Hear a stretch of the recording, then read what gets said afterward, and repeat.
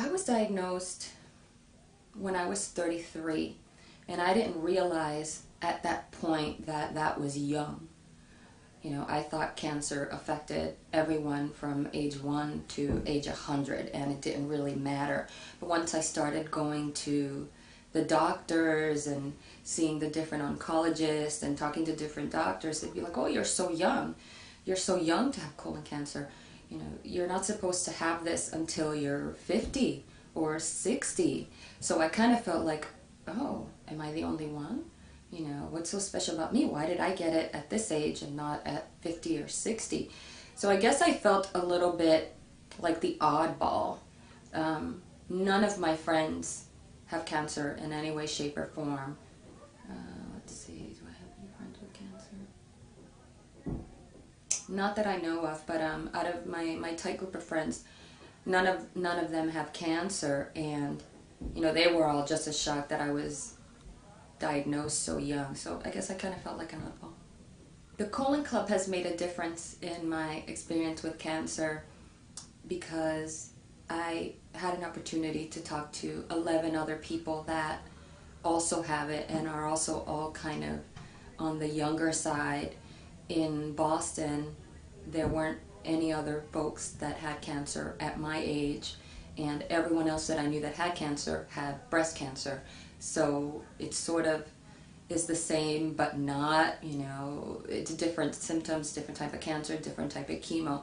So I didn't really have anyone that I could talk to person about colon cancer. I joined a couple of support groups online because I didn't really need the face-to-face support group of, you know, going to a meeting and talking to other people about the situation. I was very fine doing it online, and with my schedule I was mostly working, and I was still working on my TV show, so I didn't have time to go to a support group.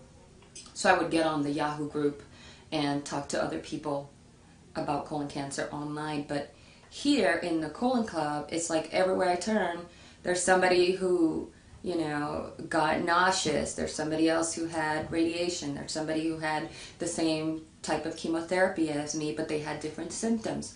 You know, so it was good to like compare notes, compare scars, count our surgeries. You know, I've had 4, somebody else had 11, you know, talk about all those experiences with people that went through it as well. I found that that's been very informative and somewhat cathartic for me. When I was picked as a Colondar model, I was very excited, a little bit nervous, and surprised. I didn't know anything about the Colondar at all, and my friend Barbara, who works at Mass General Hospital, had my picture on her desk, and a friend of hers at work saw my picture and said, "Who's that girl?" And my friend Barbara told her about me and that I have colon cancer, and the friend said, "Oh, look at this Colondar, you know, she should be in it, she's so pretty." And Barbara emailed me and said, "You should do this," and I'll try anything once. And I said, why not? I love to take pictures, and it's a great cause, and if I can do anything to teach other people about colon cancer, this is definitely the avenue to do it in. So I was really excited to be a part of it, and I was just shocked when I heard from Molly and Hannah. For me to be photographed in the outfit that I was wearing like a gray sports bra. You know, I felt very comfortable, and the photographer asked me, you know, how did I feel about my scars, and I said, you know, I'm very comfortable with them. I never felt self-conscious about them. I've always had them not on display, but I didn't change the way I dress because I have these scars. So I would go to the beach and swimming pools and, you know, wear my 2-piece bikini. So to be photographed like that for me was just, I didn't even think about showcasing my scar. It was more about me, and did I look good, did I feel good, was I comfortable? And the photographer was great, and I think he got really good shots of my scar. So my scars never look better than it did today. This weekend has been so much fun.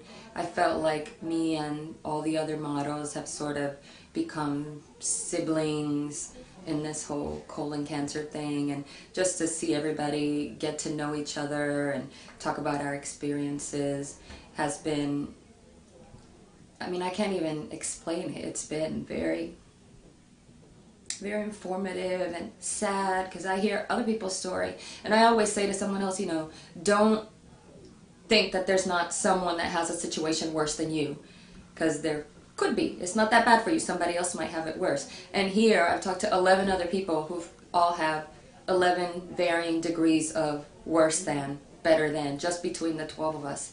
And that has been, you know, I feel like now I have an army of people that I can turn to and say, hey, you know, I'm feeling kind of crappy. You know, let's just chat for a minute about anything so I can get my mind off the possibility of death. So even though I just met them, you know, within the last 48 hours, I feel like I can get strength from them, because other people that are not faced with something that's gonna kill you, they don't understand. And the Colondar models do understand. You know, they've been fighting just like I've been fighting, and they know that, you know, the cancer could come back at any minute and kill them. And that's hard to explain to somebody that doesn't have, you know, an illness like cancer that's so pervasive and just so deadly. And I see some of the cancer survivors that are Colondar models, they're 11 years out. So that gives me hope that, you know, maybe I have another 5 years left, and I can plan to have fun in those 5 years. And I can count on all of them for, I know that I can count on them for whatever I need.